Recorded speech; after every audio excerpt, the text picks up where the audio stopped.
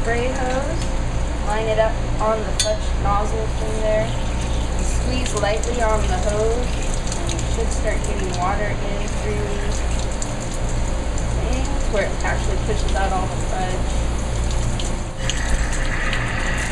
When your water starts coming out clear, you know you've rinsed it out most of the way.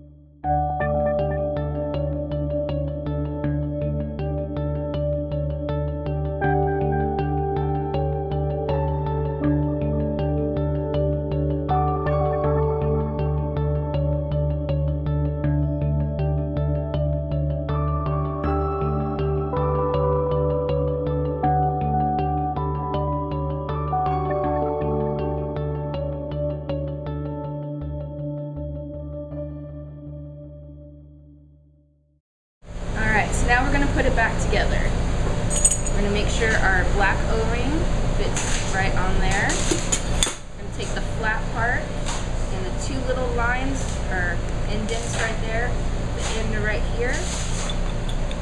Stick those on there and then give it a twist so they lock in. And you're going to take this part, line up the two flat edges right here, flat edges right there.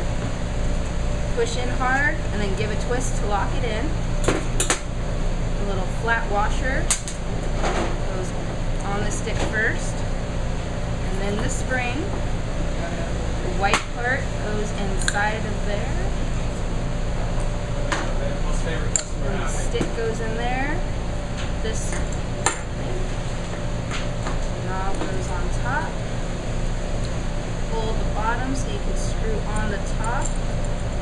You hold the metal part right here, it won't squeeze on because it's not tightening the right side. Then you're going to take this part, insert it into here. This one goes right there. This goes on top and screws on. And it's done.